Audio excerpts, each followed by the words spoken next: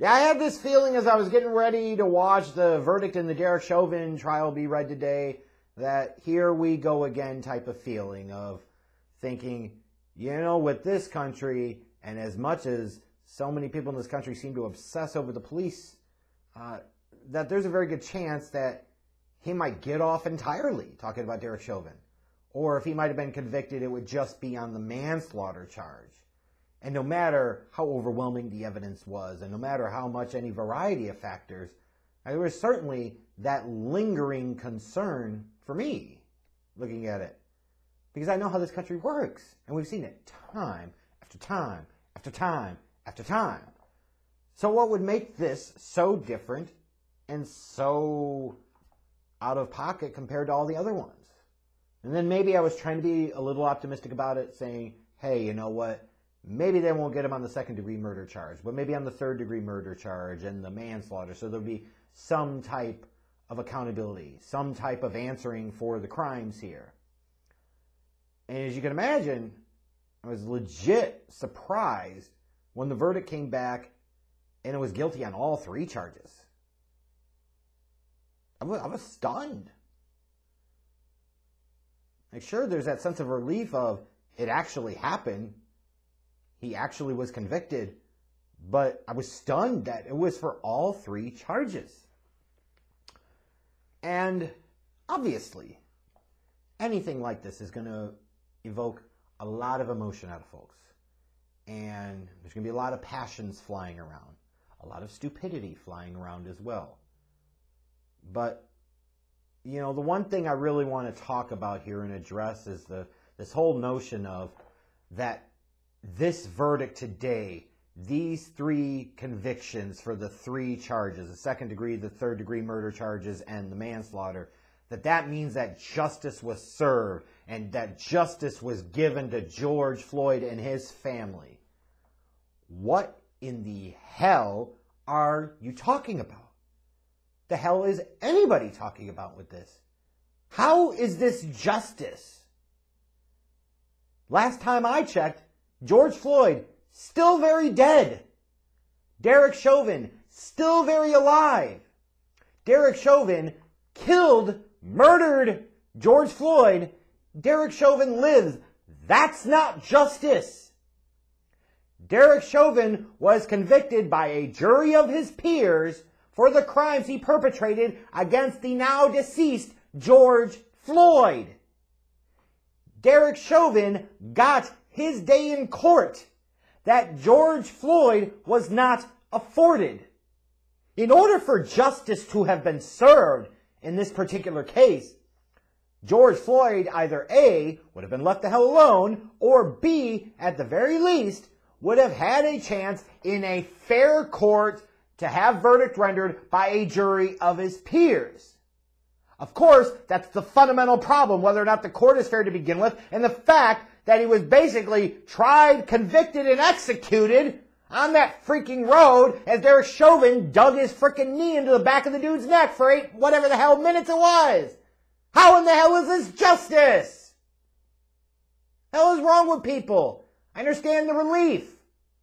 Yeah, it's a relief that this actually happened, that somebody actually got convicted for the crimes that they did. But this is not justice. If there was justice, George Floyd would still be alive. If there was justice, George Floyd's family wouldn't be longing for a son, a father, whatever, brother. They wouldn't be grieving for him.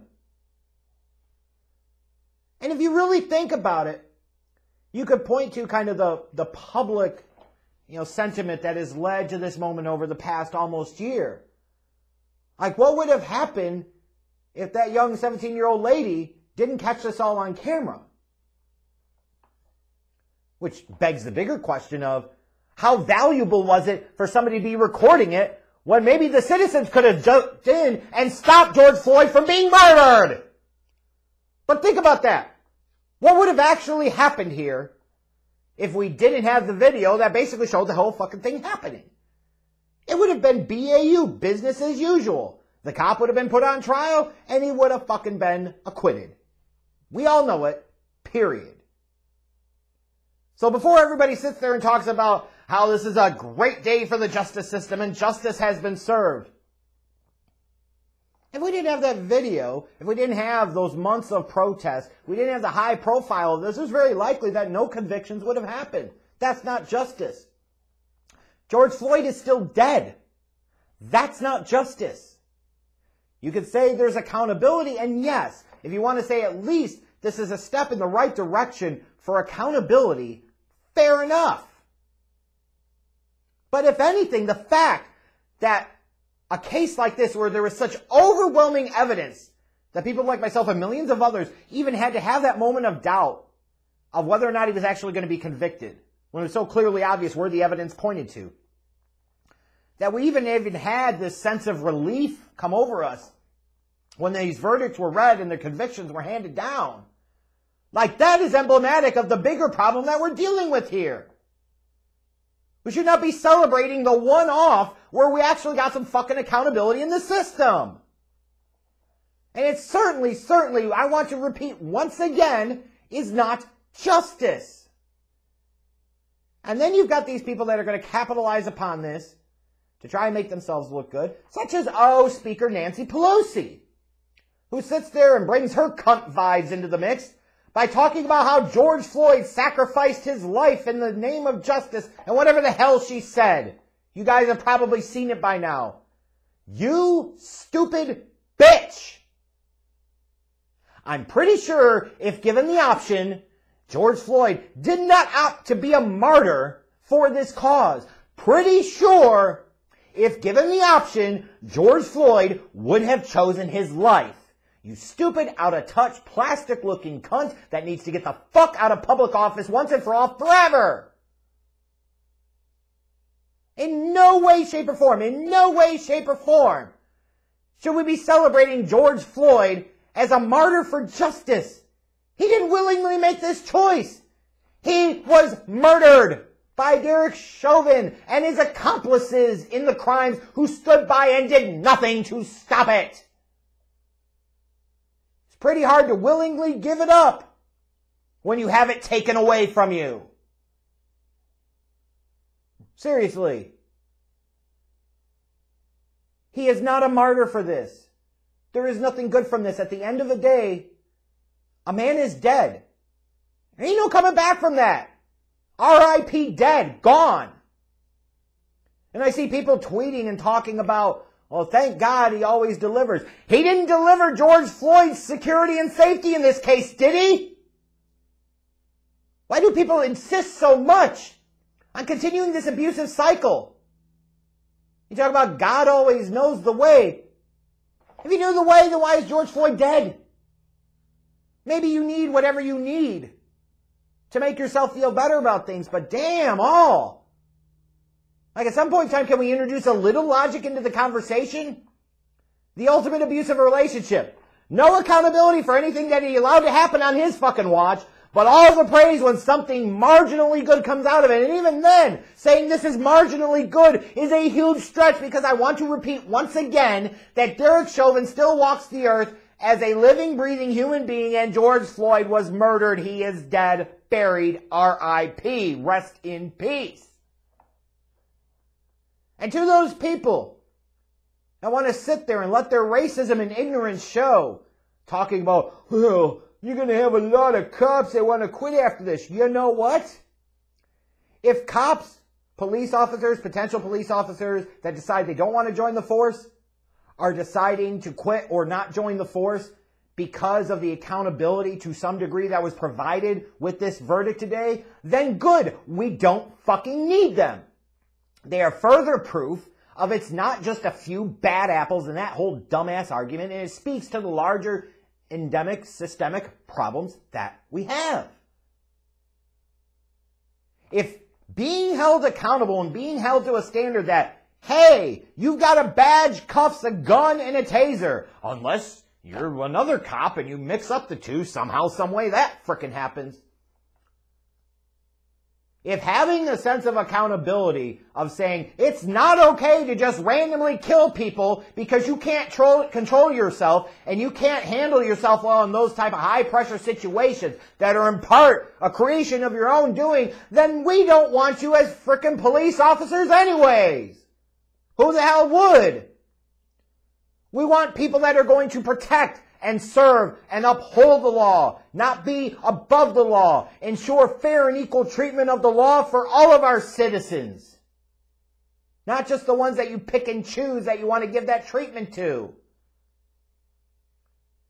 So screw you if you complain about this means a lot of cops are going to quit. You know what? Even if it's your friends or family, I'll tell you straight to your face if we were in person. Good, we don't want them as fucking cops because that means they're probably bastards anyways. If you're that worried about the fact that they might hold me accountable if I kill somebody, then maybe that's somebody that's not mentally suited to be a police officer to begin with. For idiots like Nancy Pelosi that are going to sit there and call George Floyd a martyr for justice and how he sacrificed his life. He did not sacrifice it. He was murdered. For those saying justice wasn't served and this is overdone and Derek Chauvin is innocent, what the fuck are you even talking about? The case that the state was able to provide here was overwhelming. And even in this case, are we getting so bad to the point that we even try to fucking pretend like we don't see the video evidence that clearly shows what happens here? And to those saying that George Floyd has gotten justice, he'll never get justice. Never. Maybe you got a sense of some relief and a little accountability today. And maybe for some of you it doesn't matter much because you're like, oh, that's the last thing we need is another white guy weighing on it. Which, sure, fair enough. You're probably absolutely right. Like I call it when I see it here. Like, there's no justice here. George Floyd is still dead. Derek Chauvin will certainly serve out many years. For those of you that are talking about, oh, there's a Pew and Maxine Waters. Like, yeah, Maxine Waters, another dumb idiot, should shut the hell up. But, you know, if you had a mistrial and went to another trial, he would just be convicted again. And even then, like, let's get away from the far-right, crazy, kooky conspiracy crap for a second, okay? Like, it's not helping paint you in a good light. A murderer was found guilty of forms and versions of murder today. That's the baseline here. Like, this is supposed to be reason for celebration. I promise you, it's not. And if anything, it's just another important example of just how far we truly, truly, truly still have to go to ensure fairness and equality across the board for all of our peoples, not just the ones that frickin' look like my mayonnaise ass.